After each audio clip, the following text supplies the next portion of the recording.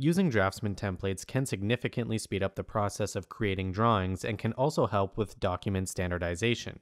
We'll take a look at which templates exist and how we can use them to our favor. There's two types of Draftsman templates, a sheet template and a document template. The sheet template will be one specific Draftsman sheet which will contain different views, and it'll be saved out as a sheet template. When we go to save the drawing, we'll save it as a sheet template as shown in the file type options.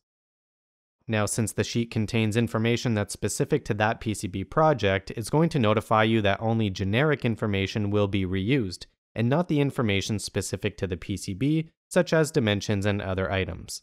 Creating a sheet template really is as simple as that. Jumping into the preferences, we can see how and where templates are stored.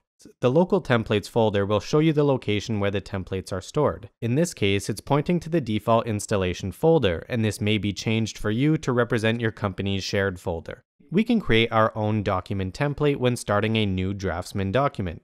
The template can be changed for each sheet in this document, for example, if we wanted to use the sheet template that we just saved. Assuming you've set up your sheets with the proper templates and views as shown here in our PCB1 document, we can now save this as a document template.